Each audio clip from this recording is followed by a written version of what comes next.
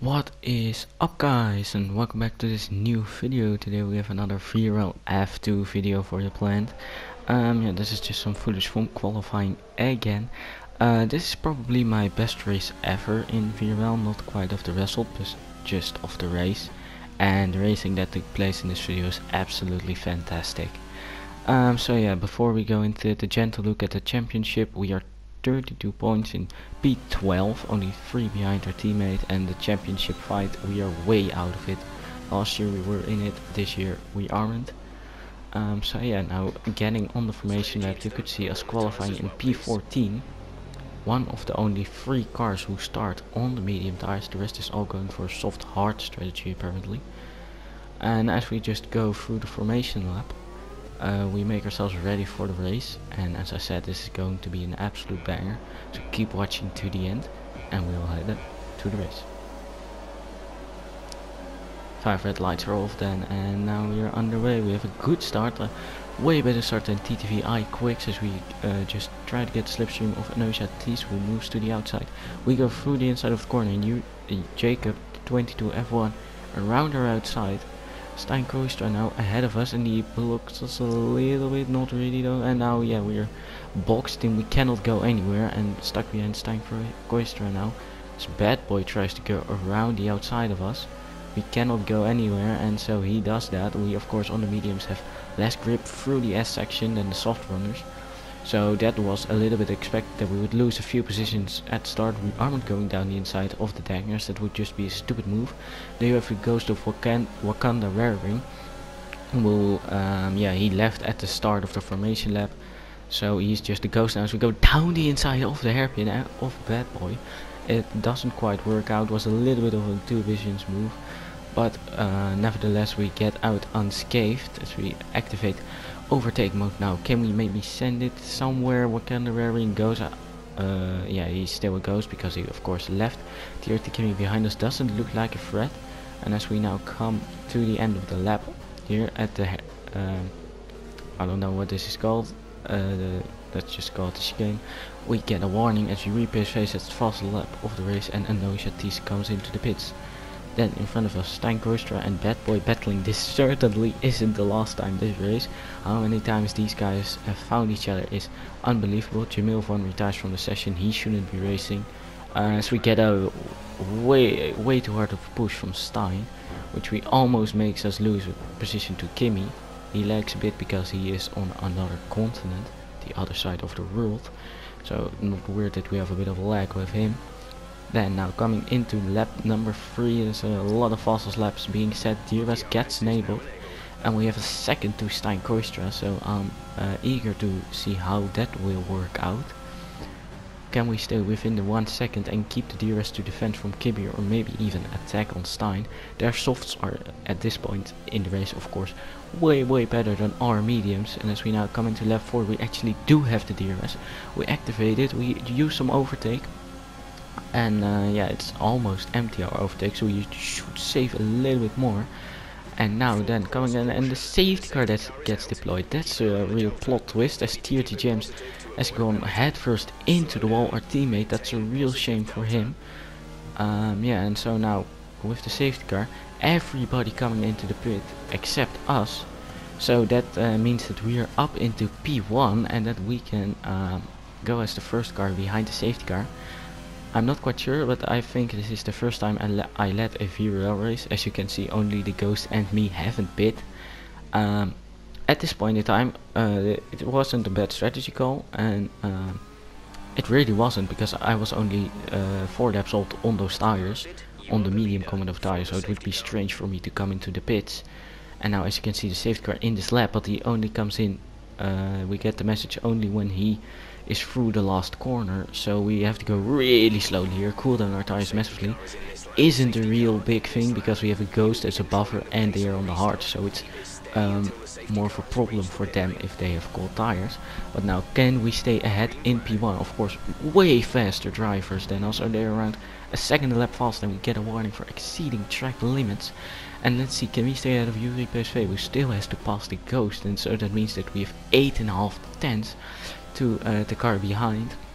and that means we have a good buffer now getting onto out of the spoon section onto the back straight. Excuse me. And yeah, we still have a big enough of a gap to fend them off. I actually didn't expect this when we were in the safety car period. I thought they would just fly around me into turn 1, but we actually managed to stay ahead for quite a while. Then coming here into the S section, Yuri is now getting really close. 3/10 only is the gap to him, and he certainly wants to pass us as quick as possible, because Karim and Memes Virus and Nick Pancras are all really closely behind each other, and I think that I'm holding up quite a lot. But our rivals actually are way slower than us here, because I don't know if it's traffic, I don't know if it's dirty air, but we were faster than our rivals who we were battling with. So this was actually one of the best strategy calls I made, and still not getting past, so we still are enjoying our free air on the medium tires, who are getting worn out now, but still nothing dramatic. We actually got the strange strategy call to pit for softs on lap 17, so that would mean a medium soft strategy. That would be awesome if we could make that work, but of course we don't have to battle that hard for it. But of course we won't just let P1 slip away, as Yuri PSV now gets really closely to us, tries to outbrake us. We brake a little bit later, but he just released the brake and is into P1. Way more grip, it looked like. He's of course a faster driver, so nothing strange there. And now we have to defend from Memes Virus and Karim. Yeah, we weave a little bit to keep in the slipstream. Memes has to lift there, very sorry to him, and Karim just gives us a little bit of a push. Yeah, a racing incident really. We get immediately passed by all the other drivers. I actually think that was better, but Karim here makes a mistake, and look at this great battle. 5-car battle for the lead, ladies and gentlemen. What do you want more? Look at them battling through Dagner 1 and then through Dagner 2. Absolutely crazy scenes here, as it's now a 6-car battle for the lead.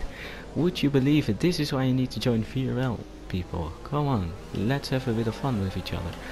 And as we now skip ahead to the main straight, we have a yellow flag. Somebody probably crashed out or something. Don't know really what happened. And as we now get passed by Leroy F1, not really fighting him, he's of course also a faster driver than us. We just need to preserve our medium tires and just see if we can keep within the DRS, as the top 5 are still scrapping it out, so we can stay with them. And as you can see there, cars behind us battling really hard, so that gives us again a bit more of a buffer. As now a massive plot twist comes, safety car deployed as we skip 2 laps into the future. Nick Pancras has already passed us, and this safety car couldn't have come at a worse time for us. And let me tell you why, because as we now skip through the pit lane phase, we have to pit for the hards to keep our tire regulation. Of course you do need to be on 2 different compounds in the race, and everyone around us has pit for the mediums, which is logical with only 13 laps to go. And that means that we have to come into the pits again, and this really ruined our race a bit.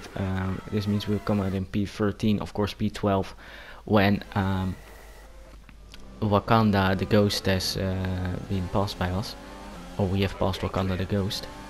And some people now coming into the pits again. Safety car restarts, aren't really too great, everybody slowing down, but again, it's part of racing. And we now get Wakanda, and we are back into the points. Safety car really screwed our race here, not the best timing, as I already said. And let's now see, can we get Bad Boy or Stein Koistra, who are still battling after all these laps. Already still going strong. Lap 17, I don't know what I'm saying right now. Overtake mode has been against. SLR TH020 has left the session after he had retired. And now seeing, can we do anything? We skip 2 laps into the future. Xavi Mateos has set the fastest lap of the race. And now you can see your Steinkruster and Bad Boy battling really hard ahead. We zoom in a little bit to show the battle a little bit better. And these guys have been battling all race, and they wouldn't stop battling until the very last corner of the race. Which, I mean, you could appreciate, but these 2 guys weren't too happy with each other afterwards, so that's a bit of a shame. And maybe that this incident is the reason why Stein takes Bad Boy out, and then Bad Boy takes Stein out, and that means that we can go up into P8.